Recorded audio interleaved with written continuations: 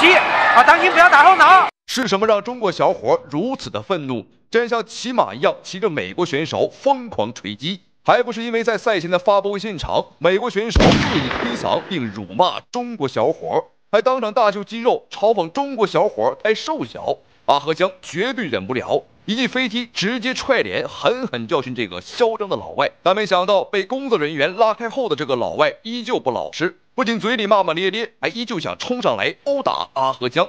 仿佛是把中国擂台当成了自己的老家，肆意撒野。好，观众朋友们，视频当中正在出场的选手便是人送外号“美国孙悟空”的乔瓦尼·莫尼。这个家伙从2007年来到我们中国参赛，如今打了将近170多场比赛，赚的是盆满钵满。光是老婆在中国已经是娶了3个啊，结了3次，离了3次，哈哈。好，没有想到这个家伙来中国之后这么多年，他的脾气啊不减反增，越来越嚣张，越来越喜欢耍大牌儿。那么这一次更是在发布会现场和我们中国选手大打出手。好，注意看，哎呦，哈哈，人家孙悟空是1个跟头10万8千里，而这个乔瓦尼莫尼是10个跟头啊翻不出1米。他就是来自于中国的阿江。好，注意看，正在披着5星红旗闪耀登场的选手，便是来自于中国，生涯战绩11胜1负的中国小将，年仅22岁的阿和江，非常年轻，才22岁，对方的话是32岁啊，差了10岁。虽然说年纪不如对手，但是阿和江的冲劲十足，正所谓长江后浪推前浪，今天啊就把乔瓦尼莫尼给他拍在沙滩上。好，双方比赛开始啊，赛前这转身摆转要标吗？上弹！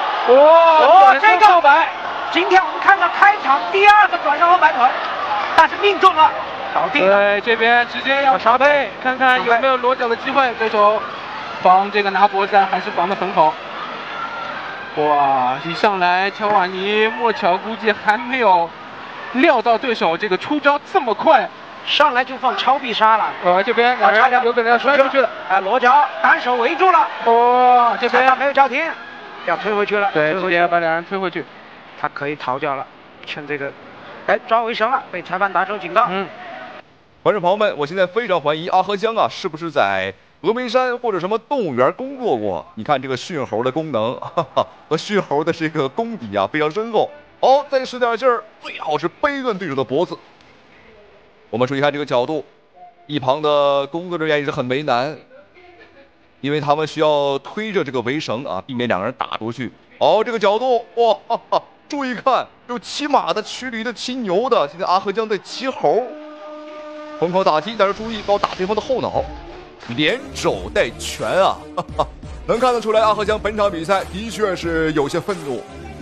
22岁的年轻小伙把一个32岁的老将啊，这个骑在裤裆底下疯狂暴打，康纳麦格雷格是一样的。对，这边乔瓦尼看看会不会因为对手的这个进攻啊，现在变得有所畏惧。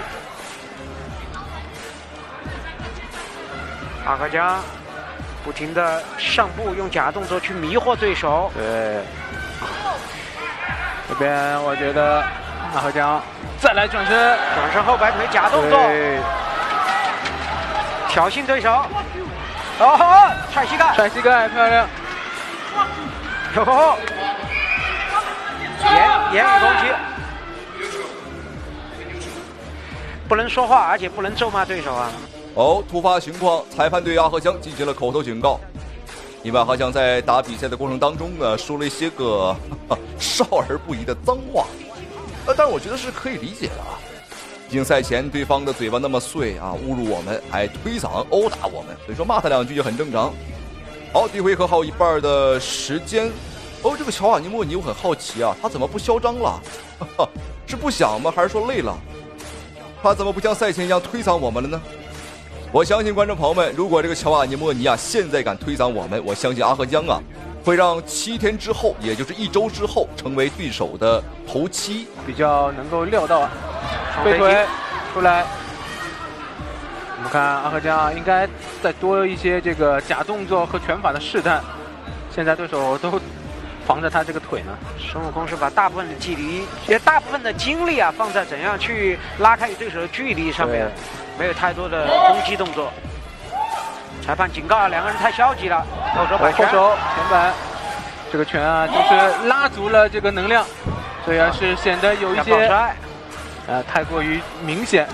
反摔，当心，乔瓦尼当心，哇，好漂亮，好强的腰力，直接到了侧压。现在到了孙悟空最擅长的地面战环节，侧压对手。我们从这个角度可以很明显看到，阿合江的身材，无论是胳膊还是大腿，还是上半身啊，都不如对方壮。所以说，打地面战对于阿合江来讲呢是有难度的。要小心，这个孙悟空已经是跳起来了，他在尝试去做一些裸脚来降服阿合江，但这个角度应该是没什么发力的点啊。但是阿合江还是要小心，因为这个乔瓦尼莫尼的柔术啊非常的厉害。顾村，你看没有尝试去拿上位啊。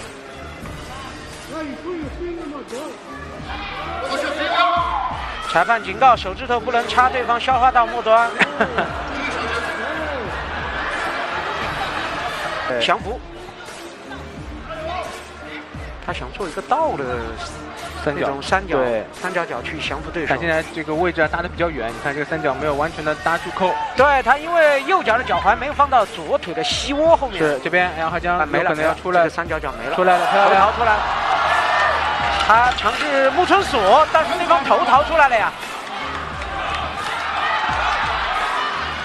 阿合江要当心对方的上蹬腿，踩踏，随击。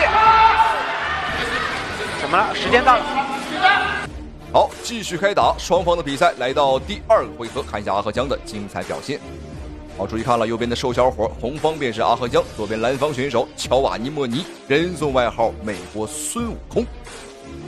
好，我们注意看阿合江的双脚缠了白色的绷带。22岁的小伙子在赛前的话是受了些伤啊，本场比赛的话可以说啊是顶伤出战，他没有认输，也没有退赛，这是真爷们儿。好，注意看，又开始挑衅对手了。阿合江有个外号啊，叫中国嘴炮。他打比赛的时候啊，喜欢去用一些言语去挑衅，激将法去挑衅对手啊，漂亮。阿合江，你看这个出腿啊，包括前手的试探，像极了康纳麦克雷格。出腿。可惜康纳的这个致命的左拳。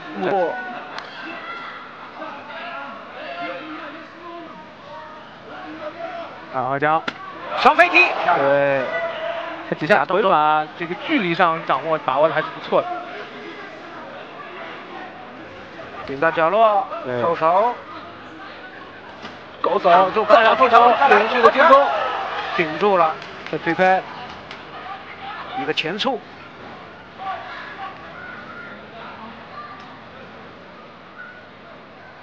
我们注意看第2回合的时间啊，已经过去2分多钟了。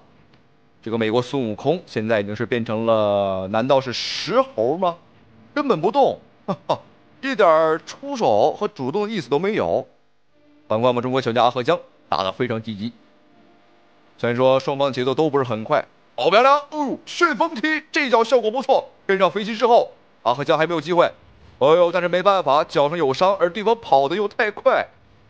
我们注意看这个乔瓦尼莫尼好像是在散步，背靠龙网。阿合江也不着急，一点一点的去匀速推进，给到对方压力。这个乔瓦尼莫尼没办法，只能横向移动，围绕着龙网呢做起了绕圈圈的动作。现在的阶段就是一个遛猴的阶段。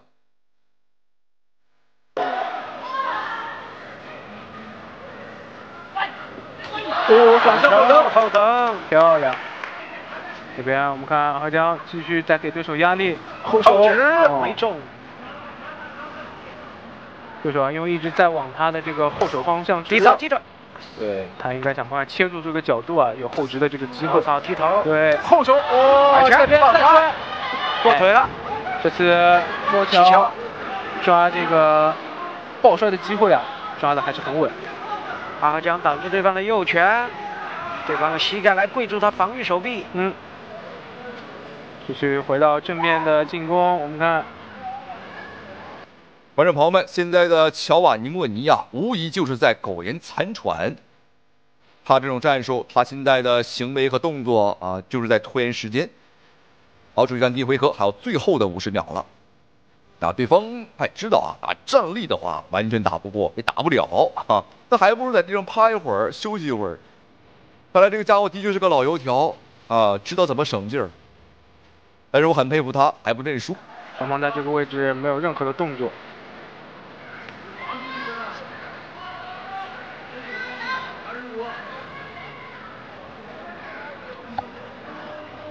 好了，现在挡住锤击被蹬开了，要过腿部防守，漂亮，要拿后背做降服，看看能不能击上去。哦，这边左脚的把位出来了，咬出来，躲开，再摔，漂亮。哎，这边，哎，阿赫江也成功的利用龙网啊来避免对手的这个进攻。对，我手没拉回身，我只是手肘。是。好，继续开打，双方的比赛来到第3个回合，也是本场比赛的最后一个回合了。我们看两人目前的比分是不用说了，阿赫江在前2个回合那都是优势。好，又来了，哦，背起双手，你敢不敢打？乔瓦尼莫尼，你敢过来吗？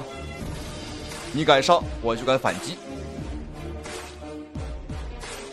双方的节奏真的是很慢啊，好像是隔空啊打起了太极拳。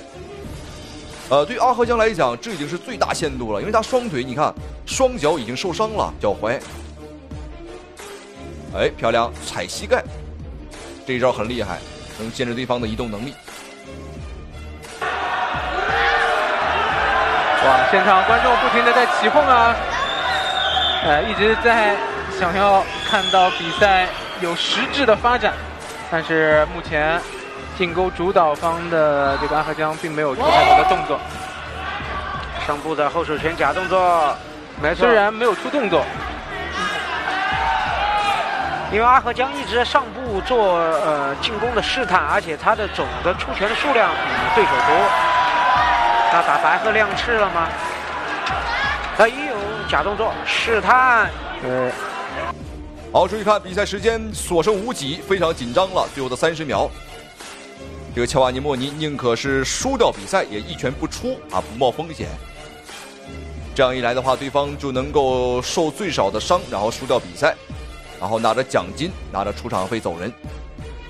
不得不讲，这的确是一个混迹多年江湖的老油条了。赛前很嚣张，那么现在是很消停，哈哈。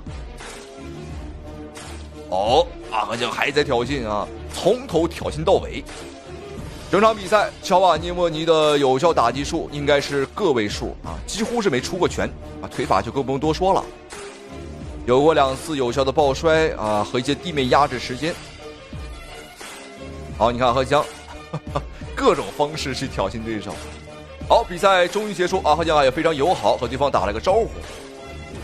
这场比赛有点虎头蛇尾，开局一开始阿赫江打得很猛，但是比赛的后半段阿赫江是有一些过于低调，过于沉稳了。好，让我们恭喜阿赫江获得了比赛最终的胜利，同时也非常感谢屏幕前您的收看与支持，咱们下期视频再见。